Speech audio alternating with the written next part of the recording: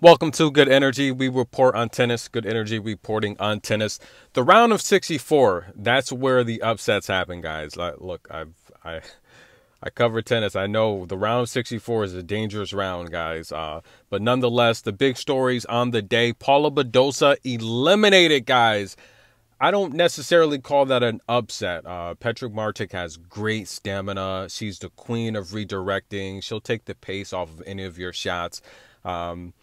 Other news stories on the day, aside from Paula Badosa being out, that's probably the biggest elimination. But Victoria Azarenka, Marta Kasiu.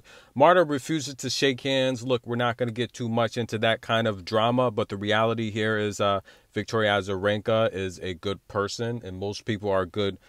Most people are good people in the world, no matter, the 5% of the bad that's shown does not take away for the 95% of the good that most people are. And if you know the history of Belarus and Russia, then you know. Come on, guys. But the reality here is another Lauren Davis upsets Katerina Alexandrova. Little Lauren is through. That's exciting to see Lauren. Look, I picked Lauren to upset Bronzetti in the first round. Any word on Bronzetti? Any Italian fans, let me know. What's the word on Bronzetti? But look, I said Lauren needs to get it together. She's getting older. She's got to make a run.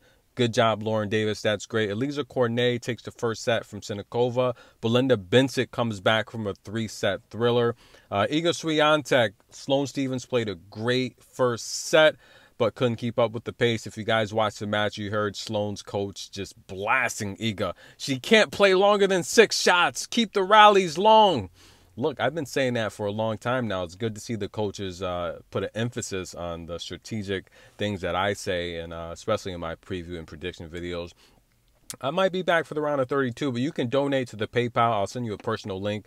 Perfect on personal picks today, guys. I had this match here. Qinwen Zheng, first set going over. That was a lock, ladies and gentlemen. I had Yu Yan over Begu, first set money line, unbelievable. I took Serena Cirstea, first set money line underdog over Bencic.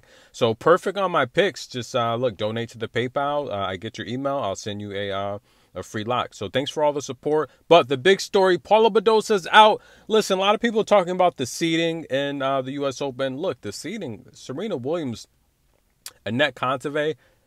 In my opinion, I love Annette Kontaveit. I do not want her fans attacking me. I went through a lot with her fans. She's got a good following, but definitely not bigger than Queen Serena. Queen Serena, the matchup with Annette Kontaveit, very favorable. I think Annette's the weakest out of all the top 10 players. Look, she had that great indoor win streak last year, 23-plus matches, great, but she's not playing good. She hasn't played good this year at all. She's lost several questionable matches.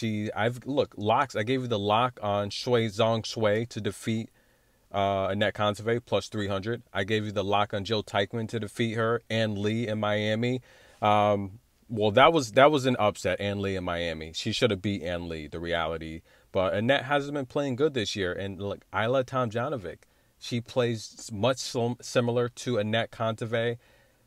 The floodgates are opening. If Serena gets past Isla, and Isla's having the best year of her career, so that's not going to be an easy match. But a prime fit Serena, that match is a joke. Let's be honest. A prime fit Serena, none of these ladies have the skills or IQ to compete with Serena. But nonetheless, let's say she gets past Isla. Serena is the favorite, by the way. I haven't seen that in a while.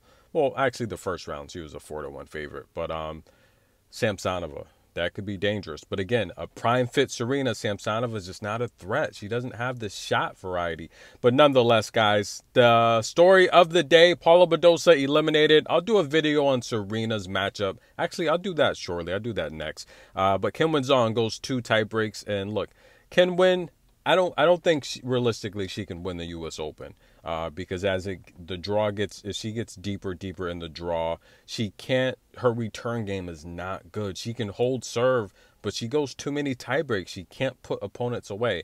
And Anastasia Potapova, better clay player, but you go 2 tie breaks with her, it's just not, I don't have Qinwen winning the U.S. Open, but nonetheless, she's in the round of 32. Enjoy the game checks. She drove all around Europe during the shutdown to play tennis. She's a great young talent. She's 19.